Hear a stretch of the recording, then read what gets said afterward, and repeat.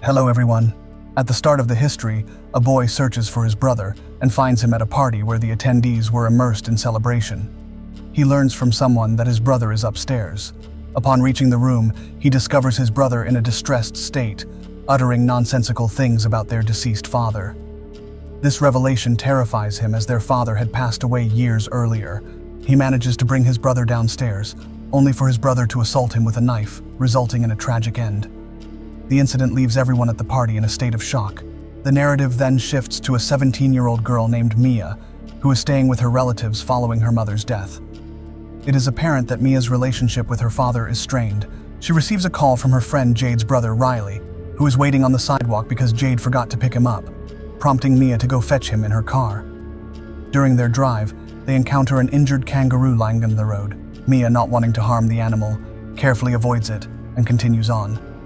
She brings Riley to her home, where they meet Jade and another friend who used to be close to Mia.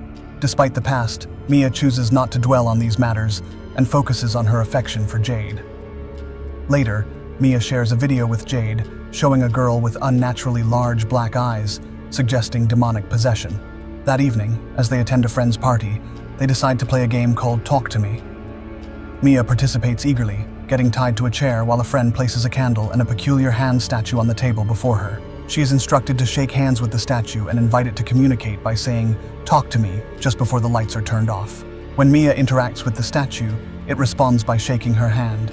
This startles her as she sees an old man before her, causing her to recoil. Despite her initial reluctance, her friends persuade her to try again.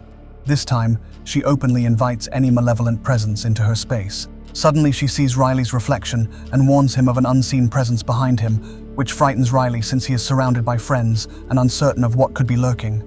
Mia's eyes turn dark, and she urges Riley to flee just as the game's time limit expires. Her friends quickly separate her from the statue, and the candle goes out, bringing Mia back to reality. The aftermath leaves everyone questioning what exactly happened to Mia. That night, Riley finds himself unable to sleep, haunted by the day's events. Seeking comfort, he attempts to join his sister's brother-in-law, only to be turned away. Eventually, he settles near Mia in the lounge, where she shares a recurring dream with him about standing in front of a mirror without seeing her reflection. As they reflect on the game, Mia describes feeling as though she was levitating. Riley falls asleep during the conversation, and Mia tenderly cares for him, but it's revealed her hand harbors a sinister, dark presence. Mia's encounter during the game has evidently left her possessed, a detail underscored by her actions and the ominous appearance of her hand. Meanwhile, at Jed's house, Jed's mother cautions the youngsters against alcohol and drugs before leaving. Curiosity about the statue leads Mia to inquire about its origins. A friend explains its vague history, mentioning it was severed from a medium to maintain a connection with the spirit world, implying the statue serves as a bridge to the supernatural. As the game with the hand statue continues, each participant records their experiences, leading to an atmosphere filled with enjoyment and laughter, despite Jed's refusal to partake. He adamantly declines Riley's suggestion to play and exits the scene. With Jed absent, Mia, under the influence of a demonic presence, encourages Riley to engage with the game. Her possession dictates her actions and words, following the demonic entity's commands. When Riley begins the game and welcomes any entities by saying, "I let you in," an unexpected turn occurs. Mia's mother's spirit seemingly communicates with Mia, though the allotted time for the game expires. Despite the interruption, Mia senses her mother's presence and hears her voice. However, the situation escalates as the same malevolent spirit previously interested in Riley enters him, echoing Mia's earlier warning. The immediate aftermath involves Riley injuring himself severely by hitting his head against a table. The incident prompts police intervention, leading to inquiries about Riley's condition, which had deteriorated significantly, necessitating hospitalization. Later, when Mia returns home, her father attempts to connect with her, but she retreats to her room, avoiding any conversation. Eventually, she visits the hospital to see Riley, grappling with the night's traumatic events and their impact on those involved. Mia is acutely aware of the necessity to confront Riley's family at the hospital, especially since she had sanctioned the game that led to his current state. Upon her arrival, her fears are realized when Jade, outraged, confronts her for the role she played in her brother's condition. This confrontation leaves Mia deeply upset, and she leaves the hospital with one of Jade's friends, not wanting to be alone that night. The friend offers Mia a place to stay, providing some solace amidst the turmoil. Exhausted by the events, Mia attempts to find some comfort in watching a video of her mother, but is soon overwhelmed by sleep.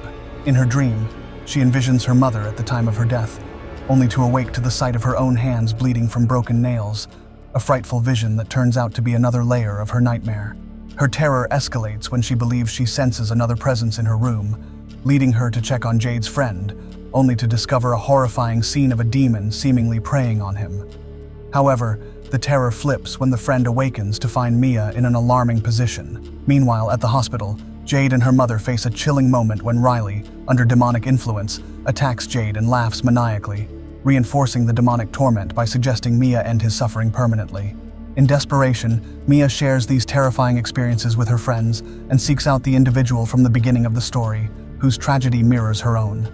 The boy confirms the malevolent nature of the hand statue, labeling it a conduit to the spirit world, but admits ignorance of its full extent.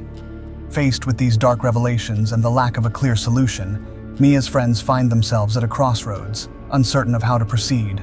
Mia, alongside Jade and another friend, returns to the hospital, hypothesizing that a part of the game was left unfinished, specifically when Riley injured himself.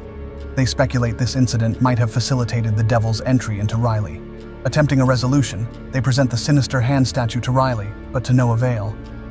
Mia then decides to directly engage with the statue, hoping to communicate with Riley, but instead, she encounters a young girl who cryptically welcomes her into the realm of spirits. In this harrowing visitation, Mia sees Riley suffering under demonic influence, an ordeal that leaves her distraught and in tears upon her return to reality. Back home, her father tries to provide comfort by sharing a letter from Mia's mother, intended to offer peace and solace. However, the moment is shattered by a sinister whisper suggesting deceit by her father.